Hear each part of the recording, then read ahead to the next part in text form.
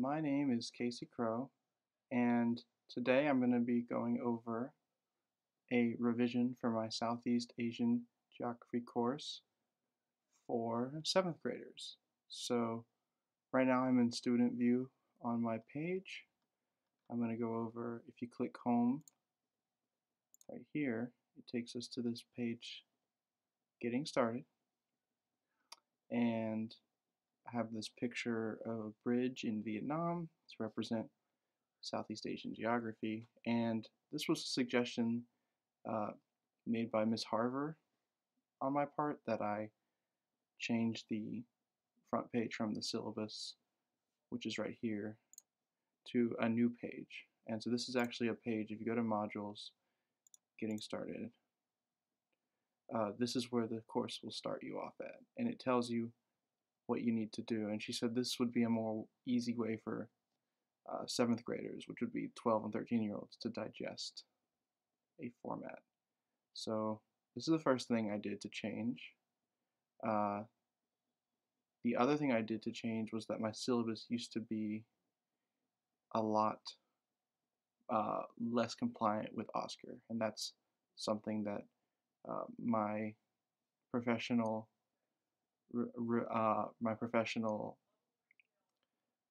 expert help pointed out that I needed to make it in line with Oscar, and so OSCQR. So I'll show you right here. We're going to leave student view. Originally, if you go here, you see I've unpublished it with the little Ghostbuster symbol right here. But this was originally what my syllabus looked like. And you can see that it's very bare bones and doesn't give all the information you need, and it's not really compliant with the information that is supposed to be on an Oscar syllabus. So I've unpublished this. So now if you go to syllabus, you now have the full syllabus with the grading scale, weights, all the different modules, policies, academic grievances, accommodations, and then any kinds of resources for department and school phone numbers for my school, which is Carver Road Middle School in Griffin, Georgia. It's also got all of the assignments down here, including discussion, assignment, and the final exam. A lot better, a lot more holistic. But that also made it, this change also made it a little bit more weighty for a place to start. My bare bones syllabus was an okay place to start, but it wasn't a good syllabus, so I put the syllabus in a more whole and comprehensive form, but then I changed the homepage from the syllabus to this, which is a lot more digestible. And this tells you that, first of all, you need to go to modules to start your program when you're doing this course. That has everything you need. Second of all, you can go to people to see who's in the course. Right now there's no one in the course other than me, but if it was on the old course before I copied it, there would have been 10 students plus Dr. Wilcox. And finally, it tells you to go click on syllabus and read the whole syllabus. And like it says, the syllabus is your all-in-one mega page to answer all of your confusions and questions. And as a fourth kind of final point, I say, hey, if any of this doesn't make sense or is confusing, reach out to me. Here's my phone number. Here's my email. Here's my office hours.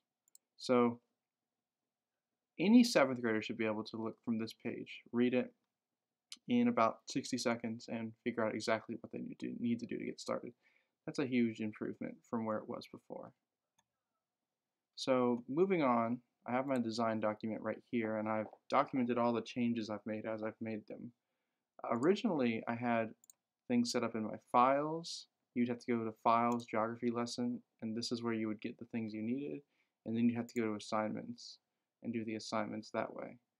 That was obviously very cumbersome and difficult for people to figure out, and that was the feedback I got while giving out the course. So I put everything in a more comprehensive module system, which if you look from student view, very doable, very doable. 4 modules, 1 intro module, and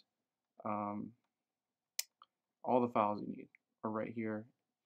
Much more visually digestible than this, and then this, and then this. It's just What is all this? What is this? What is this? What is all this? All this information about file size and modified and date created and these little sub files down here. It's all very confusing and messy. But if you just go to modules, look at that. So much easier to see. Now another thing I did was I cleaned up. We leave student view, I cleaned up a lot of things. There was a lot of superfluous assignments. So the discussions were here and here. Discussions already had the questions you need on them. Right here, if you click right here, it'll tell you here are the questions you need to answer for a discussion on a Word document. Now, before, I had that as well as the Word document on there, but I unpublished it with this Ghostbusters symbol to get rid of the superfluousness of it. That was a suggestion made by Ms. Harper. Great suggestion. Another thing I did that really helped clear the clutter out was, you see how many tabs this is? It's just really unwieldy. So I ended up getting rid of Big Blue Button, Office 365, Google Drive, Chat, Collaborations, Quizzes, Rubrics, Announcements, and Files. I got rid of all of those. So when you go to Student View, look at how much nicer that is.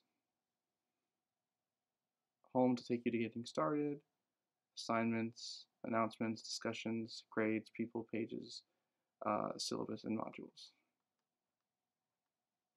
So very simple. I added in this. Hello, I'm Mr. Casey. Or hello, I'm Mr. Crowe, rather. Which is just a little slideshow introducing me. Even if this was an asynchronous class, having this kind of, here's my school I went to, Georgia Tech in Georgia. Here's my favorite book. Here's my favorite instrument. Here's the instrument that I play.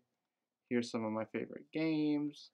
Just a little way to introduce myself to the students, try and kind of relate to them. I'm also wearing a Minecraft shirt here. I find that having the things that you can talk about with the kids and relate with them makes them let their guard down a little bit and, give you a little bit more leeway as a teacher. Some final things on my design document. I went through and did a complete proofread. I went through and got rid of any grammar or spelling mistakes that I could find. And I also just mainly cut the fat. So you look here at modules and you look at the teacher view. The fact that this is gone helps a lot because this is now set up into two. It's set up into a getting started and a syllabus. Before, it was this page and the files page, and after, it was a much easier way for students to go along. I also added in the Carver Road philosophy and mission statement to make it more whole in terms of aligning everything to how my school does things. Finally, I want to look at the feedback I got mainly from Dr. Glover was that I needed to be more Oscar compliant by changing things to PDF. So I changed files over to PDFs when I could. But Ms. Harvey's advice was probably the best in the face of not that I didn't have enough, but that I had too much and too much redundancy. And by cutting back on redundancy and superfluous links, I really made it more visually digestible. And that really made the course more powerful. So we're going to go here. I actually meant to do this before recording the video, but I'll do it now because now's the perfect time. We're going to go home and we're going to go publish. And now this course is online and now we can see it. So thank you for being here today with me and watching me publish this course. I believe that the revisions I went through on this change log, as well as the feedback I got from my peers, hear from Miss Harvey, Miss Frazier, and Dr. Glover um, has really helped me to take this course to the next level. And I believe that it's a great course for 4 weeks for students in seventh grade learning Southeast Asian geography. So I appreciate taking the time today to look at everything I've done.